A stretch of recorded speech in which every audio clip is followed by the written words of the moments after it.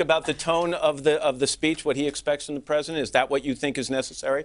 Look, it is. I think it is hard when you're sent here to shake things up, to knock heads in Washington and strike a unifying tone. And I say this not as any criticism. It is just hard to do both messages at the same time authentically. And I think that's the challenge for him today. I spent last week on the road with his supporters, with only people that have voted for Donald Trump. They want to see more of this side of him. They know that he's a straight-talking street fighter. They would like to see more of these grace notes.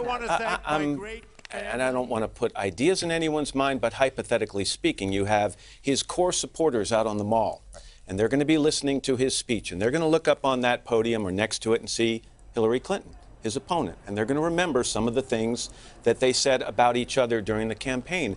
And what are the fears that they may react in a vocal way toward her, mimicking some of the things that have been said during the campaign? And you think I think you know what I'm talking about. I hear you.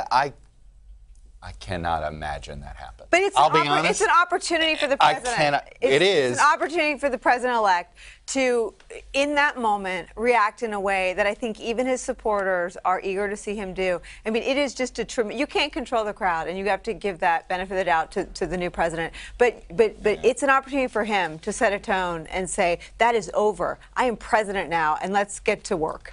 I just have higher expectations of the crowd. I think when you come to the Capitol, you feel this moment. I don't care who you are as an American citizen, I think. I hope you're right.